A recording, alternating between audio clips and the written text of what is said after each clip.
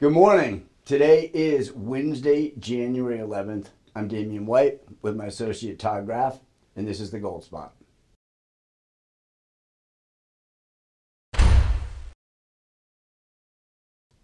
Okay, well, let's just start right out. Happy New Year, everybody. We're here in January 11th, so we're approaching a hot inflationary consumer price index number that's coming out tomorrow as we lead into the Federal Reserve meeting at the end of this month, kind of dictating their monetary policy as we head into the new year. There's definitely not a shortage of excitement as we head into this new year, but what we have been seeing is a transition from more traditional or paper assets into hard assets. We've been seeing that over the last couple of years from our clients, and we're starting to see it now. And there's been a lot of news coming about the accumulation of gold globally from central banks and governments as well. So we're trying to dig into a little bit about what that means and why that's happening. Todd, do you have any input from your clients? Can you extrapolate a little bit on what's kind of going on and why this change is happening? Yeah, thanks, Damian. So what we've been seeing a lot recently, the World Gold Council came out with a new report that stated that central banks are buying gold at the fastest pace in 55 years. So the last 55 years, 1967, they were buying a lot of gold because of what was going on in the world at the time. And the Bretton Woods, the petrodollar, and of course, a few years after that, the US, we took ourselves off the gold standard. So central banks are starting to buy a lot more gold, and that's an indicator that a lot of countries are trying to move away from the US dollar and the monetary system. So they're buying gold as a store of value and a safe haven to protect their own currencies, or possibly back their currencies with gold at some point. I know a lot of people are speculating that China will be doing that as well.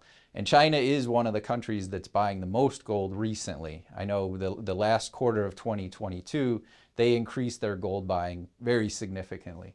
So I think this is just a large trend we're seeing where countries around the world are starting to move away from the US dollar as a reserve currency. That has huge implications for everybody here in the United States and for anybody that invests any sort of money, whether it's any asset, if it's tied to the dollar, is going to be affected by this. I'm sure you're seeing a lot of stuff as well with your clients and seeing this change as well.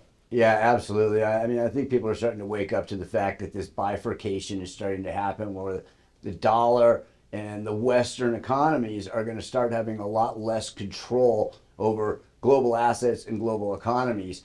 And so, that direction is not something that happens quickly. And it's going to be a major change that people need to prepare for in their portfolios, because the financial shock that we saw over the last 12 to 15 months is still reverberating through people's portfolios, and a loss of wealth effect. And the countries, and even hostile countries, are really trying to get away from everything that we've known over the last, like you said, 5, 6, 7 decades.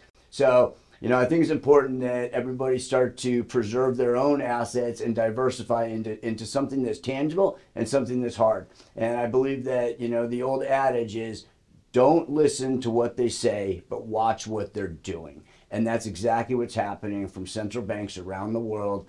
And it's just something to prepare for. So buckle up. It's going to be another year, 2023. It could be a rocky ride. We'll see you next time.